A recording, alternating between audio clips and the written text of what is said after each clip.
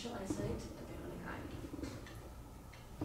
So first, just table of contents. I'll be talking about nanotechnology, what it is and why it's important. Then the mechanism of sight, so how do we see and what happens when there's malfunction in some of those key components in our eyes. Then there's two types of implants, epiretinal and subretinal, some challenges to eye nanotechnology, and then the future advancements. So, what is nanotech? It involves the manipulation and manufacturing of materials and devices on the scale of nanometers, and just for scale, 1 nanometer equals to a billionth of a meter, so super small stuff. And why is it important? Well, with nanotechnology, we can make materials a lot lighter, smaller, and even more durable. In fact, nanotechnology is actually all around us. So everyone here has their phones out, laptops, even this camera is made up of super small devices that help make it just easier to use, smaller, lighter, as I said on the previous slide. I wear contacts, that's an example of nanotechnology, and even our very own clothes. So I did some research, and apparently there are small nanoparticles of zinc oxide in our clothing that protect our skin from UV rays. So that was really interesting. Now getting to sight. As my presentation is on eye nanotechnology, I thought it's important to just understand how the eye works, how we see, and like the important functions and structures of the eye. Starting with the retina, which is the innermost layer of this eye. It's really important because it contains photoreceptors. Photoreceptors are what convert the light and images that we see into electrical impulses that can be interpreted by our brain. Then there's ganglion cells. Those are present on the surface of our retina, and those just help pass this electrical signal down the neural pathway.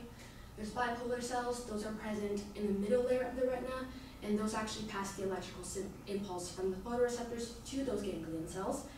The optic nerve is that structure right over here, and that just sends all this visual information to our occipital lobe. And then the occipital lobe, or cortex, you can use interchangeably, is where all this visual information actually gets processed. So it's like how it gets interpreted and how we see. However, there are some times when things go wrong, specifically in our photoreceptors. I'll be talking about an eye disease called retinitis pigmentosa, or RP.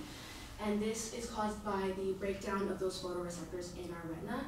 And this can lead to the loss of peripheral vision, that's early symptoms, and then later on, the complete loss of vision.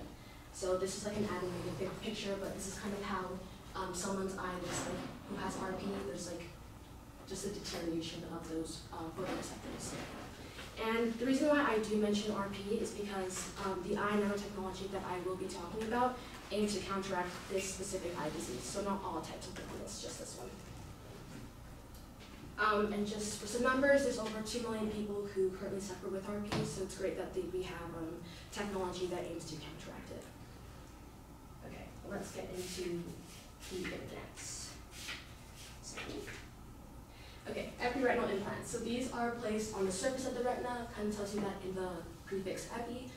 These are adjacent to the ganglion cells. Okay, let's step over here.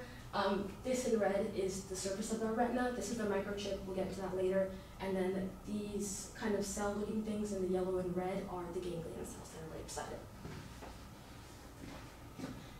An example of an epiretinal prosthesis or implant is Argus 2. This was approved in Europe in 2001, and then later the United States in 2013. It has external components such as glasses with a camera mounted in the middle, a coil, and a visual processing unit, or a VPU. Then there are also internal components. There's a receiver, a microchip with 60 electrodes, and a tack that attaches it to our retina. And I just have a picture of everything. So this is the camera. It's a little bulky, but it's functioning. The camera onto the glasses. That is the coil that connects to this visual processing unit. And then internally, this is the eye implant, what actually goes inside your eye. That's the microchip, and that's the receiver. So how does it work? So the camera that's mounted onto the glasses captures live images from all around us, and that visual processing unit is what actually takes that photo and just kind of simplifies it down into a 60 pixelated image. The reason why the image is in 60 pixels only is because the microchip on the eye has 60 electrodes. So the amount of electrodes equals the amount of pixels your image can be simplified into. And this pixelated image is what gets sent through the coil, the outer coil, to the receiver. The receiver sends that image to the microchip, and the microchip acts as a photoreceptor, and it converts that image, that information, to electricity or an electrical impulse that stimulates the ganglion cells, and then it's allowed to go through the neural pathway, ending up at the visual cortex where it's then processed. And there's a little summary video down here. For time, I can't show it, but if you would want the link, just let me know. And then this is kind of a visual summary of everything I just said. So let's say the person wearing the implant, they see a bike. This is how the bike looks to us, but the visual processing unit will simplify it into a black and white pixelated image. This is the image that is simplified and pixelated, 60 pixels only, and then that's what the person will see. So that's kind of the bionic vision. And so results. So the results, these results that I'll be talking about are taken from 30 patients who underwent this implantation. So in all participants, there was improved visual tasks, such as square localization. So there was a black monitor, like think of a computer, and a square was taken all across the computer, and they could successfully track it, as well as tracking a white line similar to the square. There was a line that was just put all across the monitor, and they could track it successfully. Direction of motion was improved, so all participants could walk along the sidewalk successfully. However, one downside would be conjunctival erosion, and due to the implant, some of the patients, not all, it was the minority of them, had some scraping of the cornea, which can cause redness and some ocular pain. Next, we'll get into subretinal implants. So these implants are placed beneath the retina, and they are near to the bipolar cells. So this pink thing is the retina, and then underneath, that's the subretina, and that's where this implant is placed. An example of a subretinal implant is alpha AMS. This was approved in Europe in 2016, and it was manufactured by some people in Germany. It has external components such as an earpiece that goes up and behind your ear, a power source that powers the entire operation, and a coil. It also has internal components such as a microchip with 16,000 electrodes. So now your pixeled image can be 1,600, sorry, that's a big difference. And it also has an inner coil. This is a photo of just the entire thing. This is the earpiece that goes behind your ear. It connects the external parts to the internal parts, and then that's how the microchip will look like in your eye. It has 1,600 electrodes, not 16,000. Okay, so how does it work? It's actually pretty similar to Argus 2 in that this microchip is acting as a photoreceptor.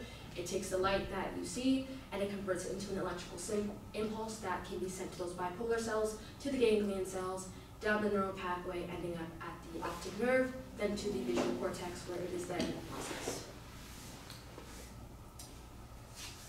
So results, similar again to Argus 2, is that there was adequate light perception in all participants.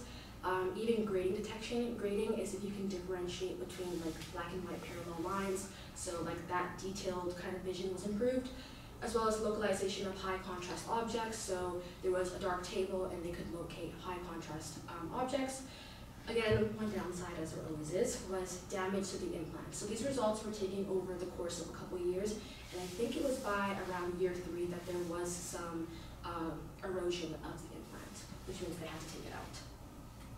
And I actually found this really cool video of how it works. It's 40 seconds, it's super short. I thought I would show it. It works. Yay. So that's the subretinal implant, and it's being embedded into the subretinal layer in your eye, between those bipolar cells. And then light is going to hit that microchip, and as you can see, it's converting it into an electrical impulse, kind of below it. And it keeps on just amplifying the signal. Just give it a couple seconds.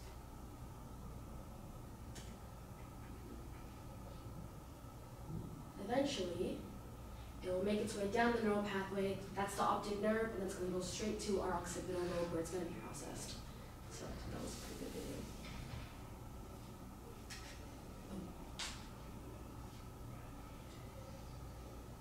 Is it okay if that is up there? I don't know how to get it back. However, there are some challenges to this eye technology that I'll be going through.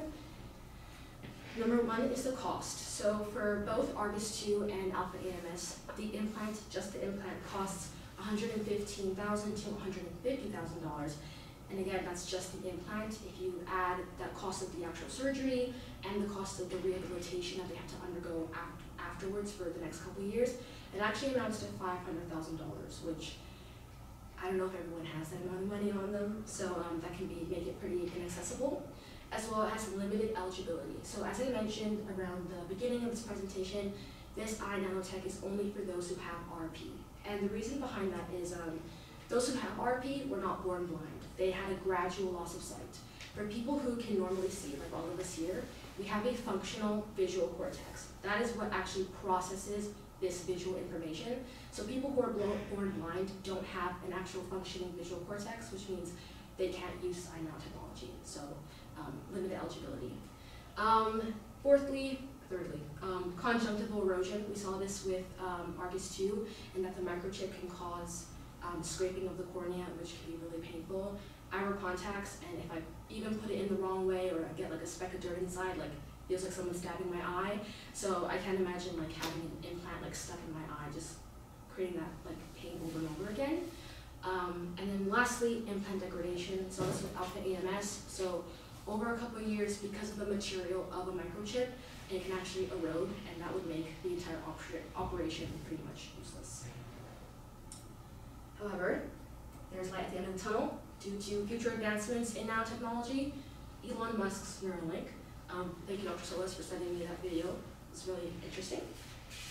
So Neuralink is Elon Musk's way of bionic vision and helping those who cannot see to see. And it's actually a brain-computer interface. So he came up with a chip called the N1 chip, and this is actually implanted in your brain. So it's a brain implant instead of an eye implant, which I think is pretty beneficial because you get to kind of steer away from the conjunctival erosion. There's not going to be any problems with scraping of eyes or anything like that. And so the mechanism is that there will be glasses. So you will have to wear glasses, not the bulky ones that we saw in Argus 2, just normal looking glasses, kind of like the ones you're wearing, Dr. Solis. There's going to be a tiny little camera implanted on the side of the glasses, and that will just capture the live images that we see all around us. And then what will convert those images to an electrical signal is actually our smartphones.